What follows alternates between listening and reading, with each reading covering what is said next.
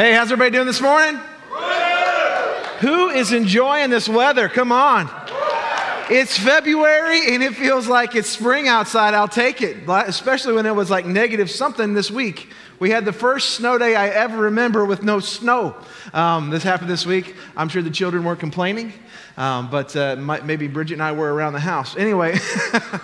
Well, guys, I am so glad to be with you today as we are heading into, this is week 5 of our series called Relentless. Relentless is not just a series that we're in, it's the word that we're adopting for this year as God has called us to be relentless as we pursue Him, to be relentless as we are just chasing down the dreams that He's placed in our hearts. We've been studying the life of the Apostle Paul. And man, if there was ever any one person whose life could be described as relentless, it would probably be this guy. I've loved getting into the Word every week and kind of talking about what God was doing through him. And we've got this week and then next week we're going to wrap things up. But it's been a real joy just to jump in, to dive in and see the way God's moving, the way God's working in the life of our church, and to see how He's been doing this for hundreds and thousands of years all around the world, and we get to be a part of that. How exciting is that? Amen? Come on.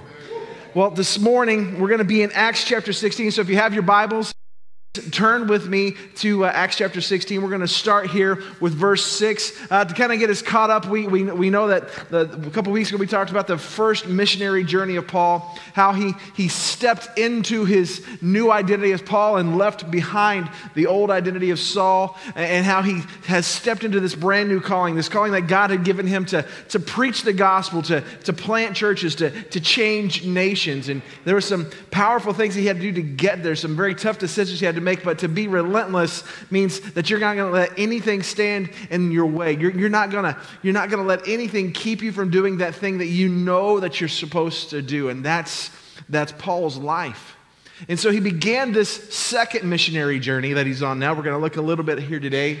He has a new partner. It's Silas. Silas, who was, again, a powerful preacher and a prophet of his day, and he was traveling with Paul as they begin this new journey. And so they're already kind of in the journey. Verse 6 is where we're going to start off. It says this, that Paul and Silas traveled through the area of Phrygia. Man, this is one of those things they don't teach you how to pronounce in seminary.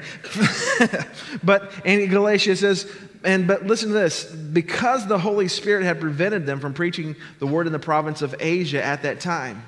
And so they were going a certain direction, but the Holy Spirit said, no, this is not where I want you to be. And so they had to change their route. They had to go another way. It says, then coming to the borders of Mysia, they headed north for the province of Bithynia. But again, the Spirit of Jesus did not allow them to go there. So instead, they went through Mysia to the seaport of Troas. That night in a vision, a man from Macedonia, northern Greece, was standing there pleading with him, come over to Macedonia and help us. So we decided to leave for Macedonia at once, having concluded that God was calling us to preach the good news there. You know, one of the things I want to talk about here before we get any farther is just the way that the Holy Spirit guides and leads us in life. You know, if there's one thing that you learn how to do as a Christian, this is one of the things I feel like is absolutely essential and vital to the walk that God has planned for you. If you want to have and pursue everything God has for you, you have to learn how to discern what the Holy Spirit is doing, how He's speaking, how He's guiding, and how He's directing. And this is the way that Holy Spirit works, is that Holy Spirit directs and checks. We are responsible for both. He directs and checks. He provides direction. He says, this is the way you need to go. And as we head that direction, you know, he affirms that. You know, he kind of puts some things in our path that helps us know that we're heading down that right path. But He also checks. You know, there's a reason why these guys had to be reminded by the Holy Spirit twice that this is where you're supposed to go. Because Paul had it in his mind. Again, he was relentless. He wanted to go somewhere, and where he wanted to go was Asia. He was headed this direction. Here's some people over there he wanted to reach. And as he went, the Holy Spirit said, no, this is not where I want you to go. Okay, so we're going to take a little detour, and I'm going to try to sneak back in. Has anybody ever done that? You know, you told your kids, all right, that's enough, no more Oreos. 50 seconds later, you hear this rustling sound in the cupboard. Still no Oreos. They thought your mind might have changed. That's sometimes what we do with God, right? We know that God has given us a specific direction, a certain thing that He wants us to do, and yet For some reason, we think with a little bit of time that maybe God has changed his mind. But no, he didn't. And so as they are following his direction initially, they start to sneak back to the path that they wanted to pursue. Again, this wasn't sinful. I mean, the first thing tells us that it wasn't the time. Timing is a big part of this. God has a plan and it unfolds in his time. But as they were trying to go back, the Holy Spirit checked them. See, we need to learn how to follow the Holy Spirit, to follow that direction, to listen and heed those checks. He guides us in several ways. One of the great ways he guides us is through prayer. I hope that you're developing and cultivating daily a strong prayer life. He speaks to us through Scripture. I hope that is something that you're building into your daily routine, your daily habit, that you would get into God's Word so he can guide you through it. He often comes to us through other people. Sometimes God will give a word, or sometimes someone will say something to you and you don't even realize that, they don't even realize they're saying something that's confirming what God's been saying to you. The Holy Spirit and God, the Spirit moves through several different ways in our worship, in our song. I mean, we can hear from God because God chooses to communicate in a variety of different ways. Sometimes he even gives a vision like he did here to some, and it's a powerful thing when he does. But here's the deal. We listen to God personally, and we confirm it publicly. Because if we're not careful, our hearts, which Jeremiah said are deceptive, our wants, our rationale, can make us steer away from God's path. Now, that's what happened with Paul. And here's a guy that God was using in a powerful fashion to launch the church. And he had to be reminded again and again and again, what is the will of God? So it's something we listen to personally, but it's something that he confirms in us publicly. So how do we tell if it's really God that's giving us a direction? I just want to kind of take this break for just a second. How do we tell? Well, there's some questions that we can ask. If you feel like God is leading you somewhere, if you feel like the Holy Spirit's pushing you a certain direction, one of the big questions that you need to ask is, does this line up with Scripture? And I think this is so important because I've had this conversation many, many times with people who feel like God is calling them to something, but if we take a quick look at his word, we can see that that's not necessarily the case, or it's certainly not necessarily the time. I've had it said multiple times where someone came into my office and said, really, Kelly, I think God is calling me to leave my wife. No, we know scripturally that the Bible says God hates divorce. That God doesn't wish that or want that for us. This is not what God is calling us to. In the same manner, he's not calling you to leave your husband. Ladies, can I get an amen? Come on, men. But is what you feel like God's calling you to, does it line up with Scripture? See, here's the deal. God's Spirit will never lead you where God's Word prohibits you to go. And it's something we have to spend some time in his Word so we can discern these things. Next here's a question. So if God's calling you somewhere, if he's leading you somewhere, is this a consistent thing? I mean, they tried to go to Asia. The Holy Spirit said, no. So they wandered off somewhere else. They tried to go back to Asia. The Holy Spirit said, no, really, no. God tends to be very consistent. Now, I'll also say that he plans things out. He's a long-range planner. He knows the future. He knows what he's calling you to, and he also knows the timing and when it should happen. But here's the message. Is it consistent? If God is calling you to something, that message is going to be consistent. And the next thing is this the right time? Sometimes God says yes. Sometimes God says no. And the rest of the time, God says wait. He always answers your prayers. Are you willing to let God's timing take place? Scripture consistently teaches that there's a time for everything. A time for everything. Ecclesiastes chapter 3 talks to us about how there's a time for everything under the sun, and they even made a song about it. It was a big deal back in the day. But God's timing is perfect, and we need to wait for it. We need to prioritize it. The right word in the wrong situation at the wrong time is always wrong. We ask these questions. Here's another question. Whenever we feel God's leading us somewhere, here's another powerful thing.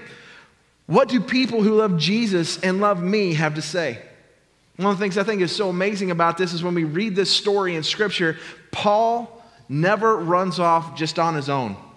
Before they took the first missionary journey, it was after a group of people worshiping God together came together and they knew they confirmed what God was saying together in prayer.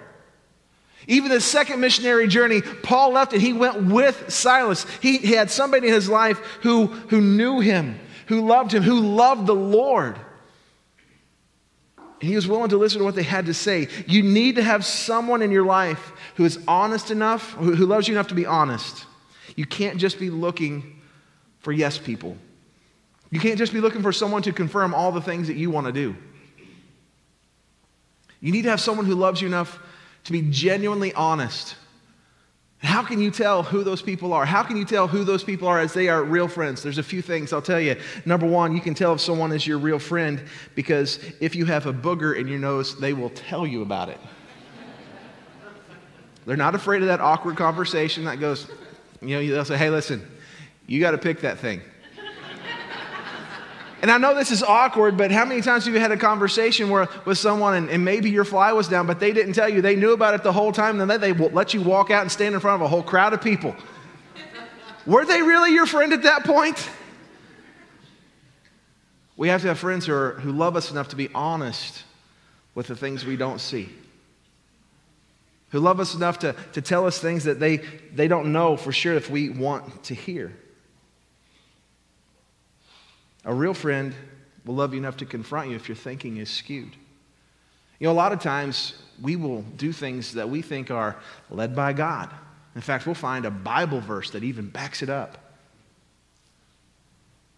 But because we are motivated the wrong way, we have so closed our hearts and hardened our hearts to what God has to say, we wouldn't know it. Because sometimes we get hurt. And we will over-spiritualize our pursuit of justice. And we will do things, say things, and go places that God has not intended us. And we will give Him credit for leading us there.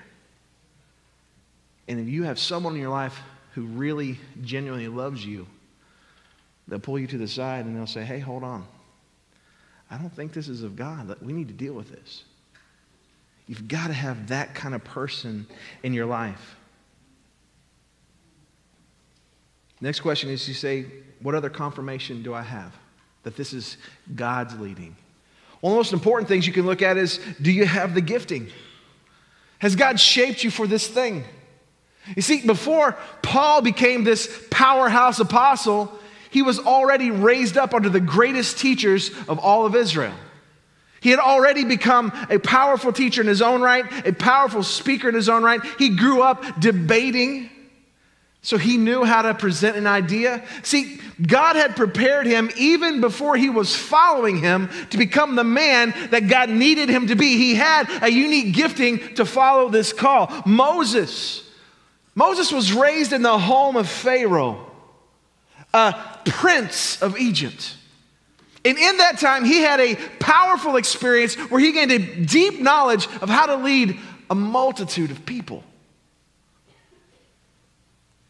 I mean, God is so purposeful. Everything He does has a purpose. And that day, they put that baby in the basket. They had no idea that that boy that floated down the stream would be the one who led them through the waters. But God knew. God knew. John the Baptist, raised to be this powerful prophet to make way for the king. His mother and his father came from a line of priests. We're talking about people who were called by God, but they were also gifted for it. God provided them the experience they needed to go where He had called them to go. He not only chose them, but before they even bowed to that call, He prepared them for the work that they didn't know they were going to do. They were gifted and prepared. You have to ask yourself the question, if you feel like God is calling you to something, is, do you have the gifting? Has He provided you the experience? And then what do you need to do to get it? The last question I think is so important that we have to ask is, do you have the faith? Do you have the faith? God has put this thing in your life. God has put this thing in your heart, and the difference between a wish and pursuing the destiny He has is you have the faith to take the step. We got to have the faith to pursue the things that God gives us. I want to just tell you right now, if God has given you something, and one way to know it's from God is because it's bigger than you. It's something you cannot do on your own. That's a powerful truth. Has he given you the faith? Hebrews 11:6 says, without faith, it's impossible to please God, because anyone who comes to him must believe that he exists and that he rewards those who earnestly seek him. Do you have the faith? Faith is vital to the Christian walk. Who among us would say, I've got enough faith, I don't need any more? So the question is, how do you build your faith? I mean, if you know what God's calling you to, but you don't have the faith yet to get there, how do you build it? And I'll just tell you a really simple answer. The quickest way to build faith is to practice it. It's just like muscle. When we start working out, my kids are into weightlifting right now. They're all just strong and muscled up. It's unbelievable. But I want to tell you something. They are stronger today than where they were 6 months ago, because they go in that weight room and they work it out. They don't start with where their max is today. They start with where their max was, and they push things, and it continues to grow. Your faith is the same way. The easiest way to practice faith is to start living according to God's command. God wants us to trust him enough to follow him and to do the things that we are called to do. Not because it'll get you into heaven or help you avoid hell, but because you trust that God's way truly is better than your own. We look at God's plan for marriage and sex, and we submit to it.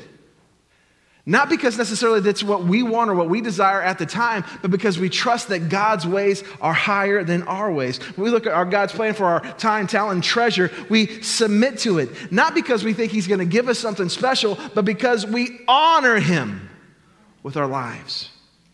Faith pleases God, and we are pleased with God. When it comes to having faith,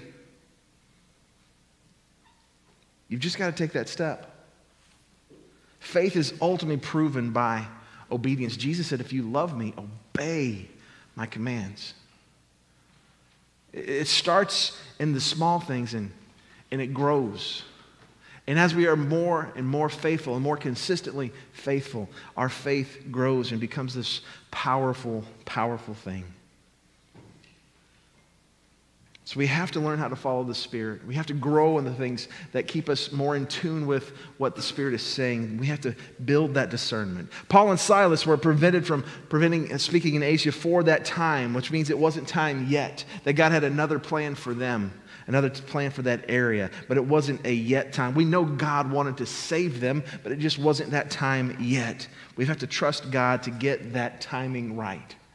And so as they listened to round number 2 of no, they decided to head another direction. It says this in verse 11, we boarded a boat in Troas and sailed across to the island of Samothrace. The next day we landed at Neapolis. From there, we reached Philippi, a major city of the district of Macedonia and a Roman colony. We stayed there several days. Verse 13 tells us that on the Sabbath, we went a little way outside the city to a riverbank where we thought people would be meeting for prayer, and we sat down to speak with some women who had gathered there. One of them was Lydia from Thyatira, a merchant of expensive purple cloth who worshiped God, and she listened to us.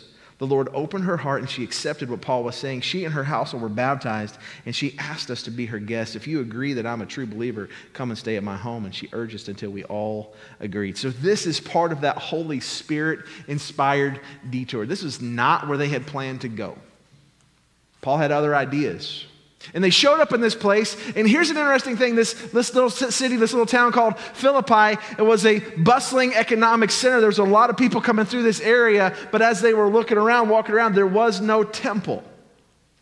Now see, during that time, you had to have a certain number of Jewish men in a city for the Sanhedrin to consider sending their resources to go and build a temple. They did not have the number of Jewish men that they needed. And so what they would do is they would establish houses of prayer, and they almost always established a house of prayer somewhere near a source of water. And so Paul and Silas, they thought, hey, there's other Jews in this area. We're going to go flock and be with our own people, our own kind. And so they went to this area. They went to where they could find this house of prayer, and right there they found a group of women praying. That's interesting. In a city where there was not enough men to build a temple, you still had a stronghold of women who were dedicated to God, and they had been given themselves to prayer. Can I tell you something? I am so thankful for godly women. I am so thankful for godly women. God has such a high view of women that he trusted a woman to bring Jesus into the world. You know, God didn't have to do that. He could have made Jesus as a man and sent him on his own, but he brought a woman into the story and said, you know what, I want you to have my child. I want you to raise my child. I want you to teach my child how to be the man that I've called him to be, that I've made him to be. He trusted Mary. He trusted a woman. And God has such a high view of women that when Jesus revealed who he was, the first person he revealed it to was the woman by the well. What a powerful story. See, people have taught for so long that women are somehow lesser than men. That they've blown the idea out of the water. It's not a biblical idea. God loves women. There's a lot of talk about feminism today, but I want to tell you something. There's never been anyone more for women than Jesus Christ. And he guides them into powerful, powerful righteousness. I'm so thankful for godly women in my life today. I'm so thankful for the women who took a stand for Christ. I'm so thankful for the women who carried our family in prayer. In fact, my whole family story was changed. If you go back and look at our family tree, it was changed by a godly woman who was married to a good man who didn't love Jesus. And she consistently lifted his kids and her kids. They got married and he had 8 kids. And it's a long story. It's another sermon. Maybe I'll tell it one day. But she came into 8 children. She won them all to Jesus. And she had 8 more, and she won them all to Jesus. And that man who I'm named after, he lived with her for decade after decade after decade, but her fervent, consistent prayer eventually, before he passed away, won him to Jesus too, and it has changed the course of my family's history. I am thankful for godly women who are committed to prayer. I hope you're thankful for them too. This is the kind of woman that Lydia was. She's mentioned specifically for a reason. She is the first European convert to Christianity. A devout Jewish woman who loved God with all her heart, but who then opened her heart to the gospel and she became changed. And immediately in that time, we see that her whole family followed suit. She had such tremendous influence that when she gave her life to Christ, the whole family gave their lives to Christ. Parents, we need to embrace that role today. I love this story. We don't know the story of what happened. We just know that her husband wasn't there. We're led to believe that he's not in the picture at all. So we don't know if he passed away. We don't know if he left. We don't know the story, but we do know you have a woman who is a single mom. She's an anomaly because she's also a dealer in purple clothes, which means she was a very successful businesswoman because they dealt with the wealthy and the royal. She had a unique level of influence, a unique level of wealth. And from the very beginning, she began to share all of this and do all of this in the name of Jesus and used her influence and her wealth for the sake of Christ. When we read the book of Philippians, we're reading a book that was written to the church that was meeting in her house. A powerful woman of faith who gave herself in every way to the service of her Lord. See, faithful obedience endures long after we're gone. Faithful obedience endures long after we're gone. She not only led her family to salvation, she let God use her influence to build the church in that city and around the world. She funded the work that was done throughout Europe from that point on. Paul and Silas, they were influenced by her as well. They weren't going to go to her house. Maybe they thought it was inappropriate. Maybe they thought that there was something about it that they shouldn't do. They didn't know her very long, but she insisted that they come so that she could show them hospitality. She taught them what a welcome home experience actually felt like. Faithful obedience endures long after we're gone. You want to talk about an incredible investment? That's an incredible investment. God used her in a way that few can ever claim, to make an impact that few could ever make, and it happened because she was willing. Lydia loved God. She followed the Holy Spirit's guidance, and as a result, God used her to change a continent. I mean, this is a powerful, powerful story. We don't read a lot about Lydia. She's only mentioned over the scope of a few verses in Scripture, but we know that her life had a tremendous and powerful impact. Now, I'll admit, when I read this story, I kind of get a little bit jealous because I want my life to have that kind of an impact. I want God to use my life in that kind of a way. But there's only so many opportunities to be the first convert on a continent. There's only so many opportunities to be the first person to give that much. I mean, there's only so many opportunities to be that first person. But yet, almost 2,000 years after the Bible has been written, we can read this and understand that the story of the salvation of man by the grace of God is not yet complete. God is writing it day by day, and by our faith and obedience, we will be written into that story or left in the margins of history. You see, God is still writing the story of the salvation of mankind.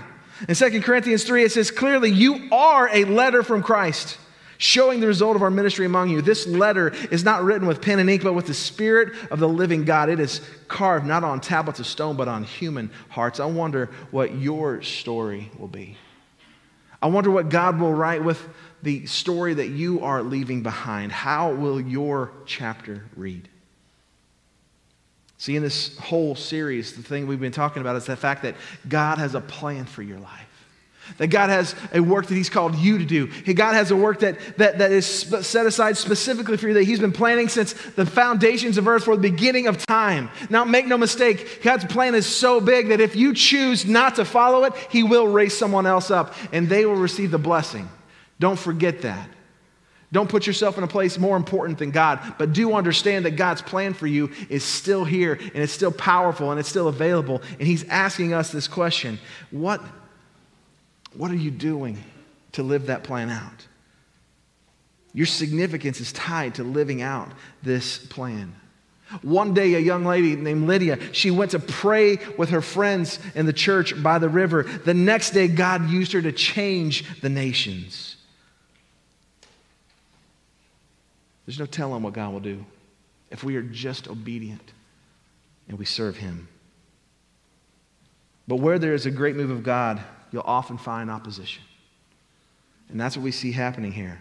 It says, one day as they were going down to the place of prayer, we met a slave girl who had a spirit that enabled her to tell the future. She earned a lot of money for her masters by telling fortunes. We'll call her Madame Chloe. She followed Paul and the rest of us, shouting, "These men are servants of the Most High God, and they have come to tell you how to be saved." She was an annoyance. She wasn't helping. She was mocking them. She was causing problems for the work that God had called them to. And so Paul, as gently as I'm sure he could, says this: "I command you in the name of Jesus Christ to come out of her." And it instantly left. And when it left, there was no more spirit and no more fortune, which meant no more money. It says, verse 19, her master's hopes of wealth were now shattered. So they grabbed Paul and Silas and dragged them before the authorities in the marketplace. The whole city was in an uproar because of these Jews. They shouted to the officials, "They're teaching customs that are illegal for us Romans to practice." And a mob formed against Paul and Silas. The city officials ordered them stripped and beaten with wooden rods. They were severely beaten. They were taken and thrown into a prison, and the jailer was ordered to make sure they didn't escape. So the jailer put them in the inner dungeon and clamped them with their feet in stocks.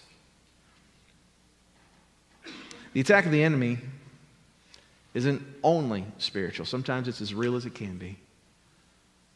One of our pastors in Ethiopia, Emmanuel, was locked up for 6 months purely for preaching the gospel. For 6 months, he spent his time in prison and in jail. And this was just a few years ago. They tore down his church piece by piece. But something powerful happens when we're under attack and we keep our focus on Jesus. Verse 25 says, around midnight, Paul and Silas were praying and singing hymns to God, and the other prisoners were listening. When you're going through trouble and still find a reason to praise God, people always stop and listen. Rather than complaining and causing a fuss about what had happened, they praised God in their change. They weren't putting on a show. They were authentically praising God in a desperate situation. And then suddenly there was a massive earthquake, and the prison was shaken to its foundations, and the doors immediately flew open, and the chains fell off every prisoner. You see, worship has the power to do that. Worship will open doors that have been locked, and it will loose chains that have held you back for far too long. Paul and Silas were locked up literally, but many of us remain in the prison of our minds, but worship can change that. When we worship, we tune ourselves into the living God, God who knows no limits, God who cannot be bound, God who can do all things. And as we worship Him, we begin to remember and connect with the fact that we are made in His image. We remember that He put us on this earth for a reason. We remember that God sent Jesus to die for us, that we get the eternal question of heaven and hell answered. Yes, but because He has a powerful work on this earth for us to do. See, worship changes mindsets. When we engage with God in worship on a regular basis, we find ourselves being and doing and becoming more and more like Him in every way. God was working through their prison experience. He was moving even in their captivity. And as they worshiped, the very ground that they were standing on shook. See, worship reminds us that we're free, that God is with us no matter what circumstances we face. See, Jesus said, if the Son sets you free, you are free indeed. And worship proclaims that. Worship proclaims a truth that cannot be taken from us. Paul and Silas found themselves wrongly imprisoned, treated so poorly. In the middle of that, they began to pray and sing the glory of God. Their chains fell off and they didn't run away. I wonder why. I wonder why they didn't run when they could have. The freedom seemingly had been handed to them, but they didn't run. I wonder why. It's because of this. Because God had called them to reach that island, those people. And they had a captive audience. And as they praised God in the middle of that difficult situation, people saw some powerful things take place. The jailer woke up, the prison doors were wide open. He assumed everyone had escaped, so he drew his sword to kill himself. Paul shouted, "Stop, don't kill yourself, we're all here." See, it turns out that jailer was more bound than any of the prisoners.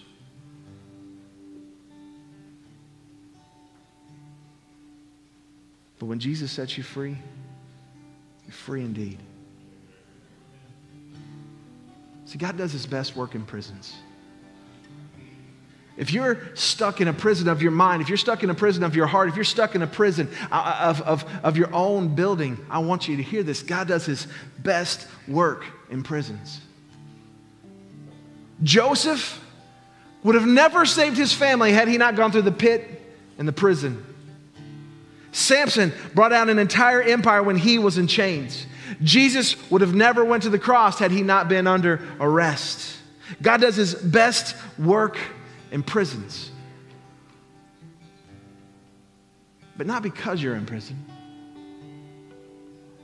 but because we make the choice to walk in the deep truth that we are free indeed, that He has broke our chains, that we are free in a way where no man could ever bind us. But if we're going to live in that reality, if we're going to follow God's Spirit, it's a choice that we have to make. So this morning, as we close the service, I'm going to invite us to worship.